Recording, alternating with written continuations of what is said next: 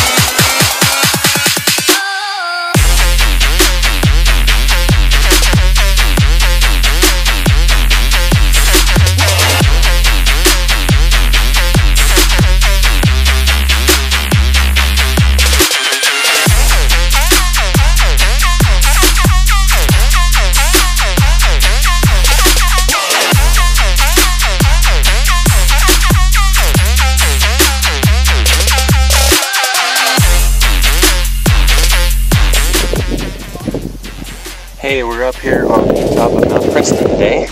I do have the camera down in the wind shelter at the moment. I'm going to pick it up and show you a whole bunch around here. You can see a ton.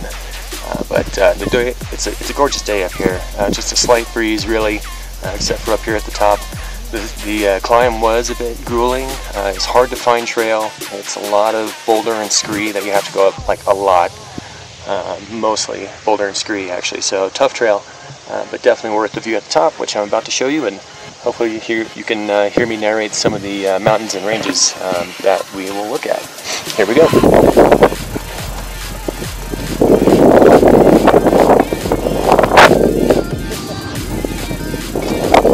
Alright, so we got Mount Ontario over here. Shavano and Talgosh back there. Lindsay and Ellenwood Point, Ellenwood's back there, Little Bear. You got the Creststones back there. We're going to go over here. Independence Pass is going to be down that way. Off in the distance, you can actually see Mount Sniffles just a bit. You look at the sandalots in the background. And coming around here in the distance, you can see Castle, Capitol, Snowmass. Fairview is one of the big ones right here. I'm going to spin around over here. We're back in the Collegiate range in Savage. And we can see Elbert, Yale, Harvard. We've got Missouri, Columbia. All of those guys are over here, massive. I believe you can see in the background there as well. Going up towards Buena Vista down here in the back.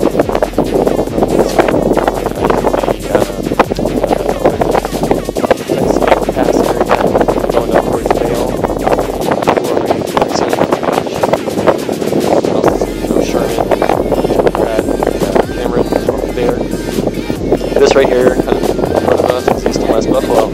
Behind that, you can see Gray's and Torrey's peaks, which are both 14ers on the Continental Divide. Right there, and that big mountain there is Bierstadt and Von Emmons, the big massif out there. So over there is south, that whole basin area. I don't know if you can see on this peak of Princeton behind, but that gray mass behind the summit there is Pikes Peak. So we can actually see all the way to Pikes Peak today as well. So a relatively clear day, even though it's a little bit hazy. I mean, it could be more clear, but still pretty good visibility. It's like a good at least 100, 200 miles in every direction. So just a gorgeous day to be up.